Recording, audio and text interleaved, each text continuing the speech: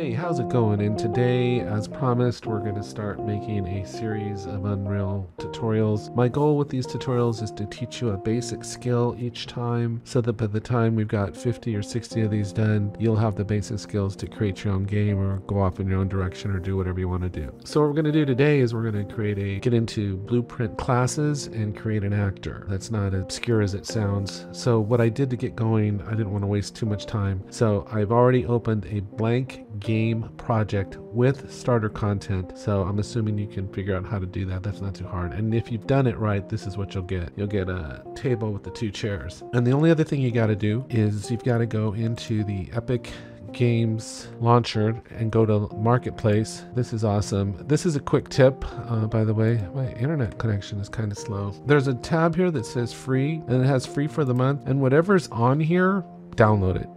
Okay, it's free and there's some cool stuff, and you'll start collecting a lot of cool stuff. So anyway, one thing you need to download though is called Infinity Blade Grasslands. So go ahead and download that. So once you've already created your project, your game blank project, then just come to Infinity Blades after you've downloaded it and just click add to project. Just go add to project, and that's the easiest way to bring that content in, and it might take a couple minutes. So I'm going to go back in here, and when it is, it'll come in over here. Just to kind of familiarize yourself, that little button right here is really important to me because it shows you the organization of your project, and the root directory, the home folder or whatever the base folder is, the content.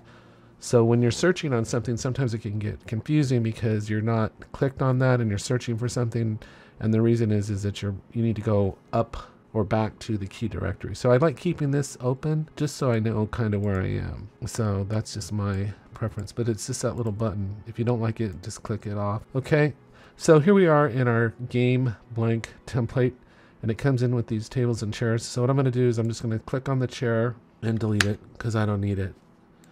And I'm just going to delete that and delete that and delete that. Thanks so much, and that's how you create a blueprint. No, it's a lot more than that. So here we go. First thing that we're going to do is make sure we're on our content directory here. And I'm going to come over into this folder right here, this area, this gray area, and I'm going to go new folder. And this is just for organization. I'm going to just call this actors, just for organizational purposes, right? So this is our starter content folder. That's our Infinity Blade Grasslands. And ironically, we have this huge folder of content. We only need one thing out of it, and we only need one thing out of that. But we got to bring the whole thing in, unfortunately. Once we're in this folder, though, we're just going to double click it, and now we're here. And you can see where we are. We're in the actors folder, and it's blank. And then what we're going to do is we're going to right click, and we're going to go to blueprint class. Now, if you don't know, is a visual scripting language in Unreal, and rather than trying to learn C++, which could take forever to learn, and it's a hard language to learn, blueprint classes give you nodes, a nodal system, and you'll see that in just a few minutes here. And it's an easier way. It's basically just like one or two steps above coding, but it can get kind of messy and confusing, but it's a lot easier than learning C++. So almost always you'll probably want to do a blueprint class. There's very few reasons to actually make a game in C++. And so anyway, we'll go here, double click that, and then we have our choice of common classes. So I won't explain all these, are already explained right there, although you should probably review what they are. And we'll click an actor. And what we're going to do is it comes in and we're going to name this lamp because there's something else already called torch, and I don't want to make things more confusing. So we'll go enter, and there is our class. Now, to get inside this class, we just double click it. Now this can get pretty messy because now we're inside this editing program here. It's a window within a window. You can start running out of real estate. And for this reason is a good reason to have dual monitors if you can. So you can see up here, that's our default root scene, and that's our lamp there. So what we're going to do is we got to go down here, make sure we're on the content folder, and we're going to search for torch, and it's right there. So we're going to click it and we're going to drag it into here. Okay, that's in there. So we're done there, and we'll clear that out. Then we're going to make sure we're on the root folder still, and then we're going to type in fire, and fire's right there. And this is being pulled out of the starter content folder.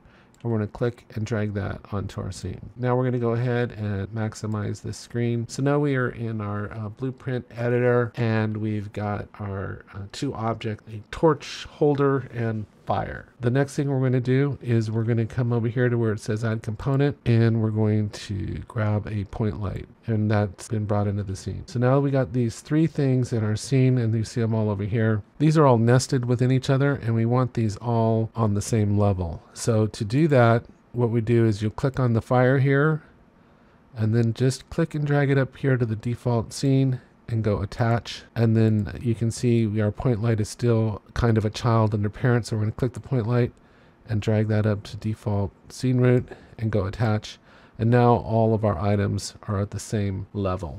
Now once that's done, I should mention on this, you can hit the scroll wheel to move in. You have the same navigation, basic navigation in here. So all we're going to do here is I'm going to make sure I'm on the fire. I can click here, and I'm just going to drag this up inside the torch like that. Okay, got that going, and then I'm going to click on the point light, and I'm going to drag that up just a little bit above the fire. Now what we're trying to actually create is a realistic, photorealistic torch that flickers and creates a flickering light within a scene. So we're compiling all these elements together, and we're going to add in some blueprint visual scripting to create the flickering effect. So now once we've got all our three objects together, we have to just come over here and go hit compile, and then we hit save. And then once we're done, we can move this to the side. And if I come over here into actors, I got to get rid of fire there because it's gonna. I can now drag my torch onto my scene. So there's my torch. It's all self-contained. It's got a point light and a fire, and the torch holder. Let's just call it the flame holder. What do you want to call that? The iron torch.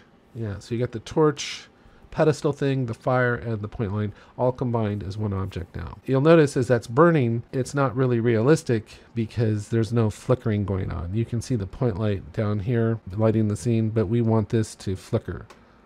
So to do that, we're going to go and create some code to do that. So we're going to come back in here, and we're going to go to our event graph. We'll maximize this right now. And this is basically where we do our visual scripting. And if I hit the right mouse button, I can move around like this, and then the scroll wheel, I can zoom in.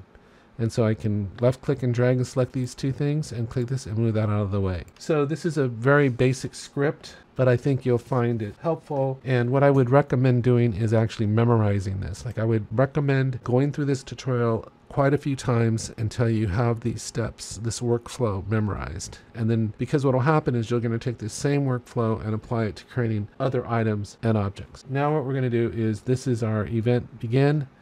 And from this little triangle here, you'll notice my cursor changes to a plus sign. If you left click and drag out, a box will pop up, and we're going to search for a node called delay. And all this is to create a flickering effect. So we're going to double click that, and there's our delay. And then from this, you'll notice the cursor changes to a plus sign again. We're going to drag out from our duration. We can search for another option. And this is called float. It's called random float in range. It's right here. So I'll double click that, and we're going to change this value here to go from 0 to 0.3. Okay, so that'll create our delay within this range. Then we're going to drag in what's called a reference to our point light. So we're going to come over here and drag that onto our scene. And from here, we're going to drag out, and we're going to be searching for, I believe it's set intensity. So we're going to go intensity, set intensity right here. We want this one. Then what we're going to do is we're going to click on this, go copy, and then hit Control V to paste. And we're going to set our level of intensity. That's going to vary. We'll vary it from 800 to 3200.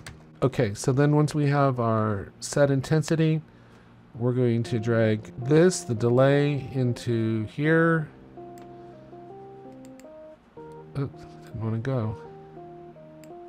And then we're going to drag our set intensity into here. And if you don't entirely understand the logic of this, it's just basically creating an endless loop where our delay fluctuates and the intensity fluctuates, then we should be good to go. Let me see one thing here. If I come to the point light here, we might want to adjust the attenuation radius, and you can also adjust the color here as well. And any change you make here will apply across the board. So all we got to do once we've put this script together is just go compile and go save.